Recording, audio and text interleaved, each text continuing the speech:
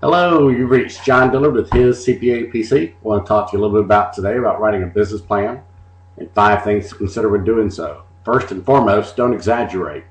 You don't want your banker to consider your business plan a work of fiction. Secondly, be your own self critic. Analyze your work. Look at it from a prudent, independent perspective. But I believe this: if I were reading this plan from scratch, make sure that it's a believable, plausible, and actually a doable plan. Thirdly, go ahead and incorporate your business. A bank that is going to look at your business plan is going to want to know that you've already got your business up and running and you are legitimate. Fourthly, work within your talent set. The last thing a banker or a lender, potential lender, is going to look to do is to look to see that you're doing something that are trying to set up a business you've never done before. They want to know that you've got the talent and the ability to pull this off.